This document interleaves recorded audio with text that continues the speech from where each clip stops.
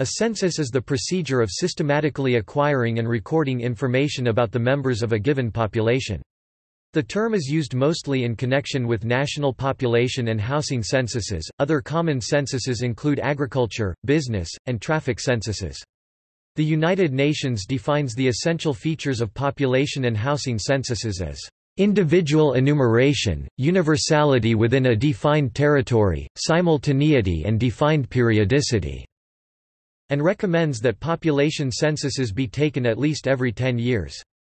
United Nations recommendations also cover census topics to be collected, official definitions, classifications, and other useful information to coordinate international practice. The word is of Latin origin. During the Roman Republic, the census was a list that kept track of all adult males fit for military service. The modern census is essential to international comparisons of any kind of statistics, and censuses collect data on many attributes of a population, not just how many people there are. Censuses typically began as the only method of collecting national demographic data, and are now part of a larger system of different surveys. Although population estimates remain an important function of a census, including exactly the geographic distribution of the population, statistics can be produced about combinations of attributes, e.g. education by age and sex in different regions. Current administrative data systems allow for other approaches to enumeration with the same level of detail but raise concerns about privacy and the possibility of biasing estimates. A census can be contrasted with sampling, in which information is obtained only from a subset of a population. Typically, main population estimates are updated by such intercensal estimates. Modern census data are commonly used for research, business marketing, and planning, and as a baseline for designing sample surveys by providing a sampling frame such as an address register. Census counts are necessary to adjust samples to be representative of a population by weighting them, as is common in opinion polling. Similarly, stratification requires knowledge of the relative sizes of different population strata, which can be derived from census enumerations. In some countries, the census provides the official counts used to apportion the number of elected representatives to regions, sometimes controversially, e.g., Utah v. Evans. In many cases, a carefully chosen random sample can provide more accurate information than attempts to get a population census. Sampling. A census is often construed as the opposite of a sample, as its intent is to count everyone in a population rather than a fraction. However, population censuses rely on a sampling frame to count the population. This is the only way to be sure that everyone has been included, as otherwise those not responding would not be followed up on and individuals could be missed. The fundamental premise of a census is that the population is not known and a new estimate is to be made by the analysis of primary data. The use of a sampling frame is counterintuitive, as it suggests that the population size is already known. However, a census is also used to collect attribute data on the individuals in the nation. This process of sampling marks the difference between historical census, which was a house-to-house process or the product of an imperial decree, and the modern statistical project. The sampling frame used by census is almost always an address register. Thus, it is not known if there is anyone resident or how many people there are in each household. Depending on the mode of enumeration, a form is sent to the householder, an enumerator calls, or administrative records for the dwelling are accessed. As a preliminary to the dispatch of forms, census workers will check any address problems on the ground. While it may seem straightforward to use the Postal Service file for this purpose, this can be out of date, and some dwellings may contain a number of independent households. A particular problem is what are termed communal establishments, which category includes student residences, religious orders, homes for the elderly, people in prisons, etc. As these are not easily enumerated by a single householder, they are often treated differently and visited by special teams of census workers to ensure they are classified appropriately. Residence definitions.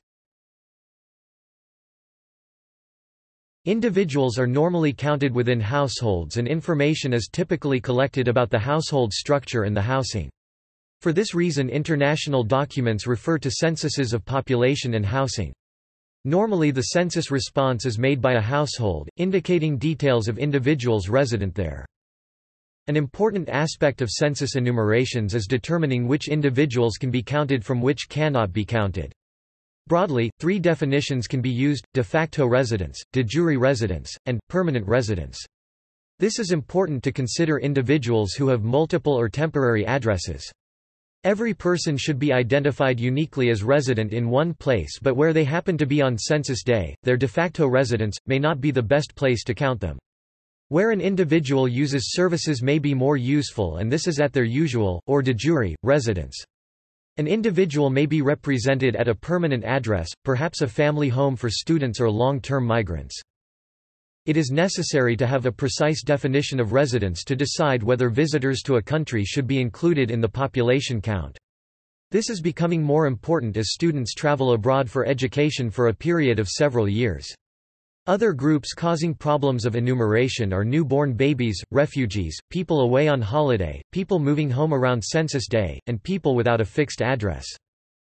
People having second homes because of working in another part of the country or retaining a holiday cottage are difficult to fix at a particular address, sometimes causing double counting or houses being mistakenly identified as vacant.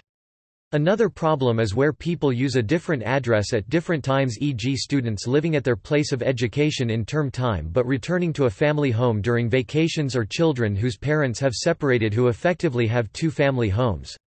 Census enumeration has always been based on finding people where they live, as there is no systematic alternative. Any list you could use to find people is derived from census activities in the first place. Recent UN guidelines provide recommendation on enumerating such complex households. Topic: Enumeration strategies. Historical censuses used crude enumeration assuming absolute accuracy. Modern approaches take into account the problems of overcount and undercount, and the coherence of census enumerations with other official sources of data. This reflects a realist approach to measurement, acknowledging that under any definition of residence there is a true value of the population, but this can never be measured with complete accuracy. An important aspect of the census process is to evaluate the quality of the data. Many countries use a post-enumeration survey to adjust the raw census counts. This works in a similar manner to capture-recapture estimation for animal populations. In census circles, this method is called dual system enumeration (DSE). A sample of households are visited by interviewers who record the details of the household as at census day. These data are then matched to census records, and the number of people missed can be estimated by considering the number missed in the census or survey but counted in the other. This way counts can be adjusted for non-response varying between different demographic groups.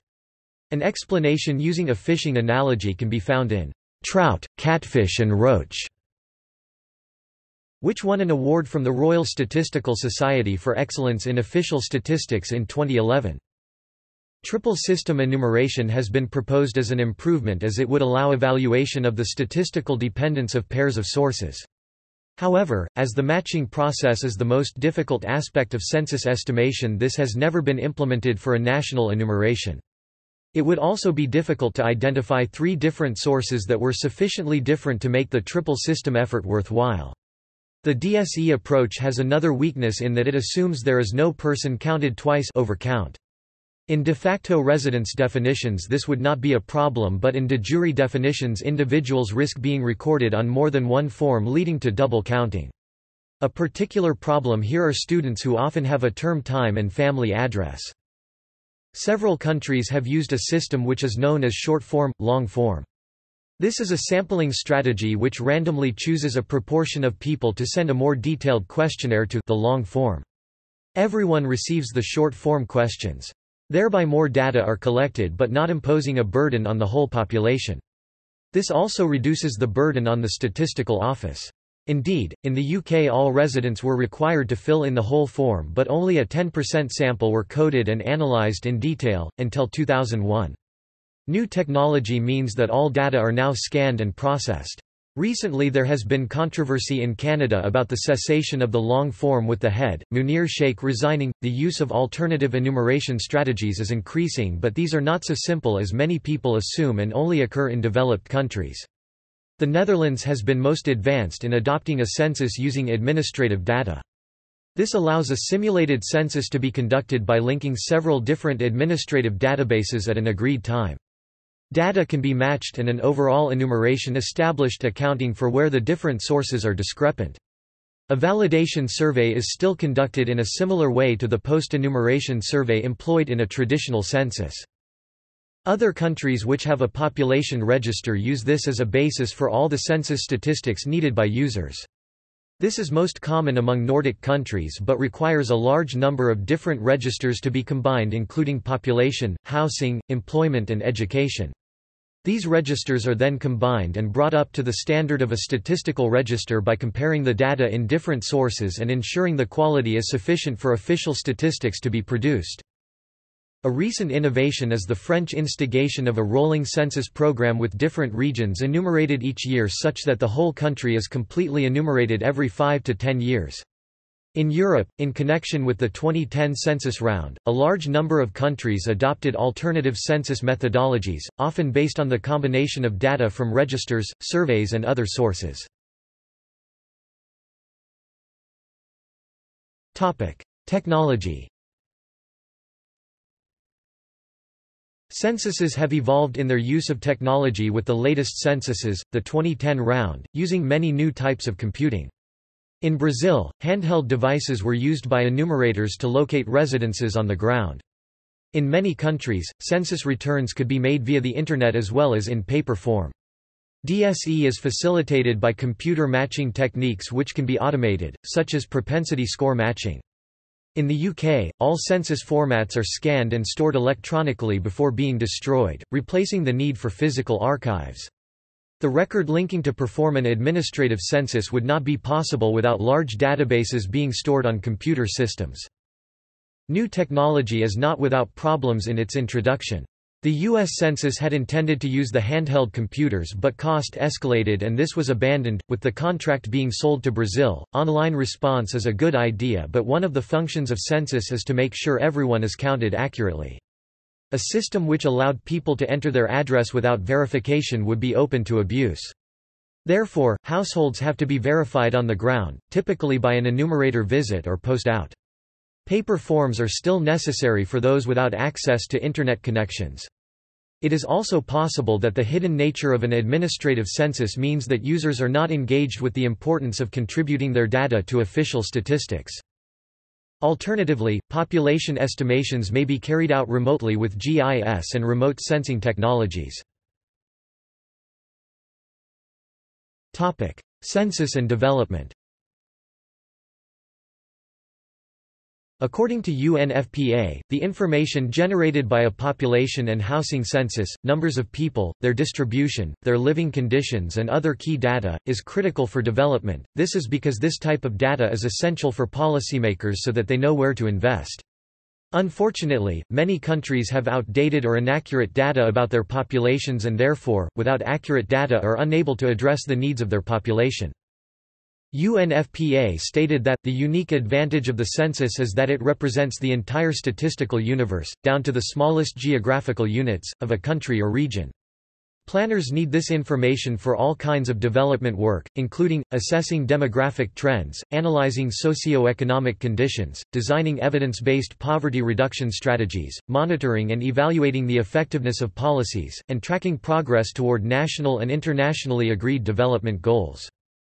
In addition to making policymakers aware about population issues, it is also an important tool for identifying forms of social, demographic or economic exclusions, such as inequalities relating to race, ethics and religion as well as disadvantaged groups such as those with disabilities and the poor. An accurate census can empower local communities by providing them with the necessary information to participate in local decision-making and ensuring they are represented. Uses of census data. In the 19th century, the first censuses collected paper enumerations that had to be collated by hand, so the statistical uses were very basic. The government owned the data and were able to publish statistics themselves on the state of the nation. Uses were to measure changes in the population and apportion representation. Population estimates could be compared to those of other countries. By the beginning of the 20th century, censuses were recording households and some indications of their employment. In some countries, census archives are released for public examination after many decades, allowing genealogists to track the ancestry of interested people. Archives provide a substantial historical record which may challenge established notions of tradition. It is also possible to understand the societal history through job titles and arrangements for the destitute and sick. There are a lot of politics that surround the census in many countries. In Canada in 2010, for example, the government under the leadership of Stephen Harper abolished the mandatory long-form census. The decision to cut the long-form census was a response to protests from some Canadians who resented the personal questions. The long-form census was reinstated by the Justin Trudeau government in 2016. Census data and research. As governments assumed responsibility for schooling and welfare, large government research departments made extensive use of census data. Actuarial estimates could be made to project populations and plan for provision in local government and regions. It was also possible for central government to allocate funding on the basis of census data. Even into the mid-20th century, census data was only directly accessible to large government departments. However, computers meant that tabulations could be used directly by university researchers, large businesses and local government offices. They could use the detail of the data to answer new questions and add to local and specialist knowledge. Now, census data are published in a wide variety of formats to be accessible to business, all levels of governance, media, students and teachers, charities and any citizen who is interested. Researchers in particular have an interest in the role of census field officers (CFO) and their assistants. Data can be represented visually or analyzed in complex statistical models, to show the difference between certain areas, or to understand the association between different personal characteristics. Census data offer a unique insight into small areas and small demographic groups which sample data would be unable to capture with precision. Privacy. Although the census provides a useful way of obtaining statistical information about a population, such information can sometimes lead to abuses, political or otherwise, made possible by the linking of individuals' identities to anonymous census data. This consideration is particularly important when individual census responses are made available in microdata form, but even aggregate-level data can result in privacy breaches when dealing with small areas and/or rare subpopulations. For instance, when reporting data from a large city, it might be appropriate to give the average income for black males aged between 50 and 60.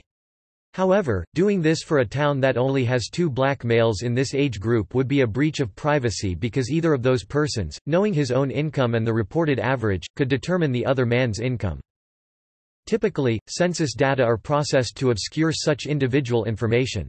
Some agencies do this by intentionally introducing small statistical errors to prevent the identification of individuals in marginal populations, others swap variables for similar respondents. Whatever measures have been taken to reduce the privacy risk in census data, new technology in the form of better electronic analysis of data poses increasing challenges to the protection of sensitive individual information. This is known as statistical disclosure control. Another possibility is to present survey results by means of statistical models in the form of a multivariate distribution mixture. The statistical information in the form of conditional distributions histograms can be derived interactively from the estimated mixture model without any further access to the original database. As the final product does not contain any protected microdata, the model-based interactive software can be distributed without any confidentiality concerns. Another method is simply to release no data at all, except very large-scale data directly to the central government. Different release strategies between government have led to an international project (IPUMS) to coordinate access to microdata and corresponding metadata. Such projects also promote standardizing metadata by projects such as SDMX so that best use can be made of the minimal data available. Historical censuses. Egypt. Censuses in Egypt first appear in the late Middle Kingdom and develops in the New Kingdom. Pharaoh Amasis, according to Herodotus, require every Egyptian to declare annually to the nomarch, whence he gained his living, Under the Ptolemies and the Romans, several censuses were conducted in Egypt by government's officials. Ancient Greece. There are several accounts of ancient Greek city-states carrying out censuses. Israel. Censuses are mentioned in the Bible. God commands a per capita tax to be paid with the census in Exodus chapter 30 verses 11 to 16 for the upkeep of the tabernacle. The Book of Numbers is named after the counting of the Israelite population in Numbers 1 to 4 according to the house of the fathers after the Exodus from Egypt. A second census was taken while the Israelites were camped in the plains of Moab in Numbers 26. King David performed a census that produced disastrous results in 2 Samuel chapter 24 and 1 Chronicles chapter 21. His son, King Solomon, had all of the foreigners in Israel counted in 2 Chronicles chapter 2 verse 17. When the Romans took over Judea in AD 6, the legate Publius Sulpicius Quirinius organized a census for tax purposes. The Gospel of Luke links the birth of Jesus to this event. Luke chapter 2. China. One of the world's earliest preserved censuses was held in China in AD 2 during the Han Dynasty, and is still considered by scholars to be quite accurate. Another census was held in AD 144. India. The oldest recorded census in India is thought to have occurred around 300 BC during the reign of the Emperor Chandragupta Maurya under the leadership of Kautilya or Chanakya and Ashoka. Rome. The word census originated in ancient Rome from the Latin word censor, to estimate. The census played a crucial role in the administration of the Roman Empire, as it was used to determine taxes. With few interruptions, it was usually carried out every 5 years. It provided a register of citizens and their property from which their duties and privileges could be listed.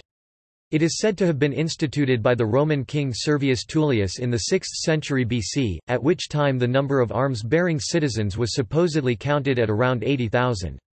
The 6 AD Census of Quirinius, undertaken following the imposition of direct Roman rule in Judea, was partially responsible for the development of the Zealot movement and several failed rebellions against Rome that ended in the diaspora. The 15-year indiction cycle established by Diocletian in AD 297 was based on quindecennial censuses and formed the basis for dating in late antiquity and under the Byzantine Empire. Rashidun and Umayyad Caliphates. In the Middle Ages, the Caliphate began conducting regular censuses soon after its formation, beginning with the one ordered by the second Rashidun Caliph, Umar. Medieval Europe. The Domesday Book was undertaken in AD 1086 by William I of England so that he could properly tax the land he had recently conquered in medieval Europe. In 1183, a census was taken of the Crusader Kingdom of Jerusalem, to ascertain the number of men and amount of money that could possibly be raised against an invasion by Saladin, Sultan of Egypt and Syria. Inca Empire. In the 15th century, the Inca Empire had a unique way to record census information. The Incas did not have any written language but recorded information collected during censuses and other numeric information as well as non-numeric data on quipus, strings from llama or alpaca hair or cotton cords with numeric and other values encoded by knots in a base 10 positional system. Spanish Empire. On May 25, 1577, King Philip II of Spain ordered by royal cedula the preparation of a general description of Spain's holdings in the Indies. Instructions and a questionnaire, issued in 1577 by the office of the Cronista Mayor, were distributed to local officials in the viceroyalties of New Spain and Peru to direct the gathering of information. The questionnaire, composed of 50 items, was designed to elicit basic information about the nature of the land and the life of its peoples. The replies, known as Relaciones Geográficas, were written between 1579 and 1585 and were returned to the Cronista Mayor in Spain by the Council of the Indies. World population estimates. The earliest estimate of the world population was made by Giovanni Battista Riccioli in 1661, the next by Johann Peter Sussmilch in 1741, revised in 1762, the third by Carl Friedrich Wilhelm Dieterici in 1859. In 1931, Walter Wilcox published a table in his book, International Migrations, Volume 2 Interpretations, that estimated the 1929 world population to be roughly 1.8 billion. Modern implementation. See also List of national and international statistical services. Languages in censuses. Liber Censum. Race and ethnicity in censuses. Social research. Notes. References. Alterman, Hyman, 1969. Counting People, The Census in History. Harcourt, Brace and Company. Bielenstein, Hans, 1978. Wang Mang, The Restoration of the Han Dynasty, and Later Han, in the Cambridge History of China, Volume 1, eds. Dennis Twitchett and John K. Fairbank, p. 223–90, Cambridge, Cambridge University Press. Kruger, Stephen, Fall 1991. The Decennial Census, 19 Western State University Law Review 1, available at HeinOnline, subscription required. Effects of UK Jedi hoax on 2001 UK Census from ONS. U.S. Census Press Release on 1930 Census. U.S. Census Press Release on Soundex and WPA. External links. Census. Encyclopædia Britannica. 5 11th ed., 1911. Census of Ireland 1911. Online Historical Population Reports Project OHPR. PR is a function of census management, comparative analysis of 15 census experiences.